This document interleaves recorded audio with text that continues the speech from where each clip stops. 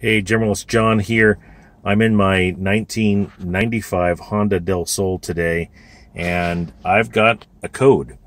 The check engine light was on, and so I'm going to show you how to read the code.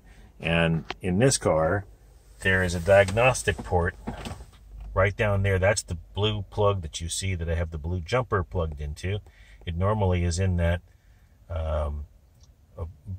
green plastic holder there. You just pull it out, short the two connectors together with either a jumper wire or a paper clip, and once that's shorted together, when you put it in the ignition in the run position, it'll blink out the code. And we see the check engine light right here. 2, 3, 4, 5, 6, 7, 8. There's 8 blinks. 4, 5, 6, 7, 8.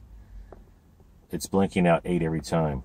1, 2, 3, 4, 5, 6, 7, 8.